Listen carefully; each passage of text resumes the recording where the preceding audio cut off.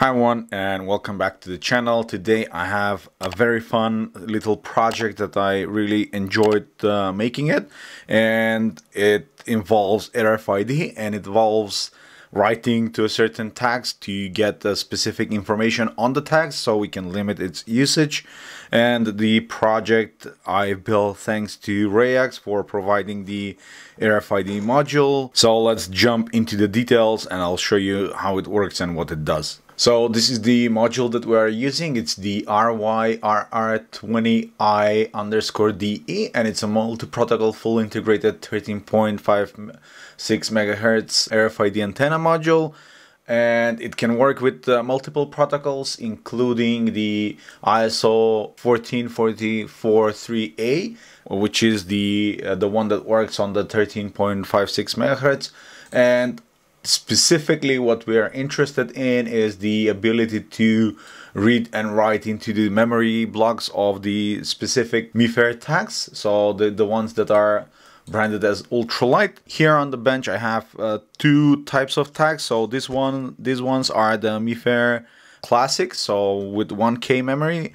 It can read the UID but it cannot interact with the memory. But however, these are small self-adhesive tags that we can use with the module, and it's able to read them. Currently, we don't have anything allowed, so whenever we try to scan one of the tags, we get the red LED lighting indicating that we are not granted access. But we can see that later how we can write some data to the tag, so we know that we are given access, but only for a certain amount of time. So let's say you are only given writes 10 times or 5 times, similar in the way how bus tickets works, where you load your card with a certain number of bus rides and then you can use it to go and, you know, ride the bus 3 times or whatever. Or it can be specifically set, for example, if you are in a gym, you can pay for 10 entrances, and then each time you scan the card, it will deduct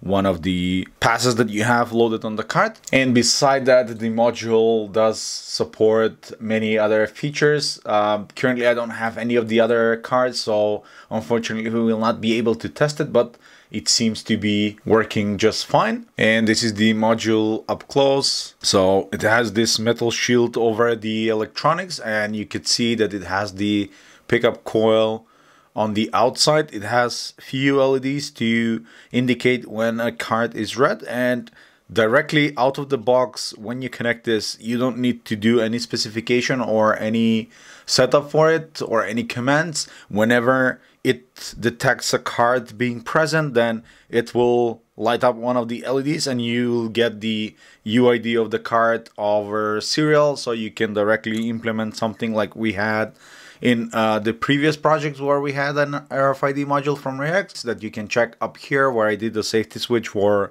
my workshop. It has a small connector on the back, and it comes with a breakout cable that you can use to directly connect to a microcontroller.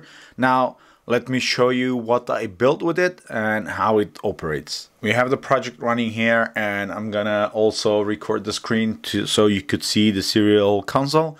So whenever I scan one of the tags, we get the ID of the tag. So this is it's still in hex form, and we get a section of the memory where it says allowed 0, so indicating that we don't have any allowance on the tag. And if we scan another one, then we should see the similar thing where we get the ID of the tag and also allowed 0. And I'm checking that in the code here. So I also have a specific function here within the loop. If I send a write command through the serial followed by the number of writes that I want to add on the tag, let's do that. I'll do write, let's say 5. The module will go into a specific mode where it now expects a tag to be present, so it's flash the red LED. And when I add a tag, then it flashes it, and now we have several blinks from the green LED. Now when I scan this tag, and you see it here, it says allowed 5. Now the difference with this tag compared to the rest is that when I scan this tag now, instead of the red LED, I get the green LED, and it says here allowed, and it showed me how much it had allowed, and it currently deducted one of the credits on the token. So it read what was in the memory, reduced that by one, and saved it back into the memory of the tag. So now because we used one of the allowed entrances, next time when we go to scan it, we will still be allowed, but that will be reduced to 4. So if we continue doing that, and you see on each of those tries, we get the green LED lighting up. So this would be 2, and then we only have 1. So I'm using the last one. So the last time the green LED was on, and now if I try to use it once again, it says that it's not allowed because it doesn't have any more usage right on the token. And we can then, if the user pays, we can go and say, okay, then you can have another 3 rides. And now the red LED flashes again, and we can scan the tag to save those 3 rides on it.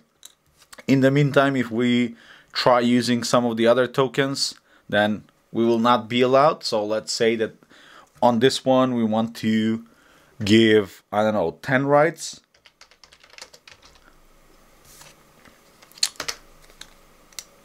So now we have an indication that it was written, and if I go and scan that tag, then it will ride, and the allowed rides will reduce as we save them. Similarly, if I go back to the black one, we see that it had allowed 3, and if we go and use them all, then after the 3rd time when we try to access it, it will say that it's no longer valid and won't approve access. The tokens that I'm using are the NTAG 215 variant, where you can see that they are self-adhesive, and you could see that they have a little chip inside and the coil around it. This one is hard plastic, so it's more of like a coin of some sort.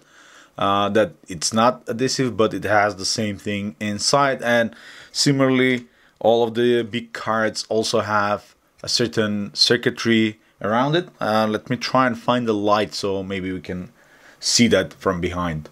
Yeah, so if I use this flashlight then, and I turned off the lights that I have on the bench, you could see that we have a coil going on the outside with a chip here. And this is what the module uses to induce some current within the card so it can read the UID. And we can demonstrate that if I just place the card close to the module where the ID will be still red. So you could see that it has some ID, and I can scan it again. But because we are not able to read the memory of this card, and because it doesn't have anything saved on it, then we're denied access. But you could still, if needed, you could still build something like I built on my previous project, where you could save those cards and then use them to turn on and turn off stuff that you want around the house or within your smart home system. The idea is that, for example, you could allow the kids to play, I don't know, 5 games of pool every day if you have a pool table at home, and you could use tags like this so they can release the balls, and that's how you know how much they've played. You could load these tags and allow them a certain allowance, or you could, I don't know, give specific permission to someone to only do something a specific set of times.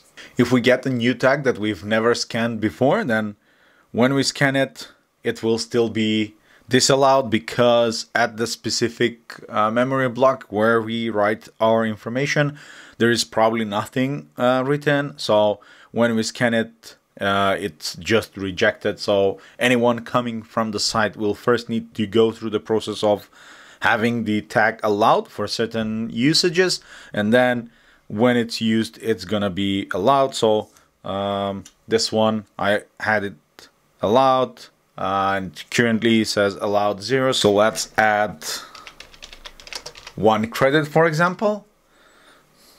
Starts flashing. We can add it. And then, so this is the one that we added. I can scan the other one. It will be disallowed. But if I scan this time, now this one will be allowed. But on the next one, it won't be. So we can limit the number of usages that are on each specific tag. And for example, this can be used in systems like Luna Park, like amusement parks, where you have different rides and you go and preload your card with a specific number of rides. And for example, you can have 5 rides, and each time you go, then you use one. Once it's over, then you are no longer allowed entrance at the rides. And similar systems are being used with the bus systems, with train tickets, any other system like events or concerts and stuff. But keep in mind that in this example, we've basically ignored all the security measures and everything associated with it. We're just writing simple data to the tags, and we can now jump into the code if you are interested to see that. Now, in the code to communicate with the module, we are using the hardware serial library, and for the module I'm using an ESP32, and we have few variables defined, one for the reset pin of the module, and 2 for the LEDs, and 1 for the delay in between the commands. At the beginning, in the setup function, we initialize the serial communication with the module, which is separate to the serial that we have with the serial monitor here in the Arduino IDE. And we need to send few commands in order to prepare the module for command operation. If you are wanting just to read the IDs of the cards, then you don't need to do any of this, and the module will immediately communicate any scanned ID. And within the loop function, so I'm gonna skip all this for now, and I'm gonna focus just on the else part here. So this is the part where we are asking for an ID, and if we get any ID, then I'm parsing just the ID so I can print it out. And if we have any ID present, it means that we do have card present. I'm asking to read the data, and if we get any data from the tag, then I'm checking that at the specific address. Currently this is 7 blocks, so 07. If the data there starts with AABBCC, this is something that I just came up with, that I added this as an indicator that it has our data on it, then I'm reading the following 2 characters, which is 1 byte, and I can store from 0 to 255 writes on a single card. And this is what I'm reading as the allowed numbers. If the allowed is bigger than 1, then I'm updating that data to be -1 from what it was, and I'm flashing the LEDs in case that is not bigger than 0.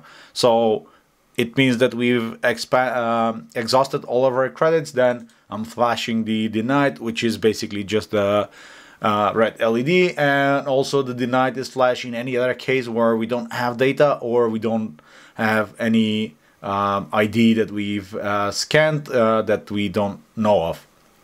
There are a few helper commands. So one is the one that sends the command to the module. Then we have one that is just reading any response from the module and returning it back as string. Then we have another one where we're just outputting the response. We have the reset function where we trigger by pulling low the reset pin on the module, and the approve, denied, and the flash success functions. And this is the one that writes the update to the card, so it gets the new value, stores it as the string that we described in hex, and then it sends it to the module. Now if we go back to that initial part that I've skipped, so if we write something to the serial, like we have with the write command, then if it starts with write, then I'm just subtracting anything that's after the write. So, and I'm expecting to have a number. I know that we need to do some more precautions with this and have it a bit more specialized, but for the demo purposes, I think it's okay. And then that data that we got, I'm similarly writing that to the card.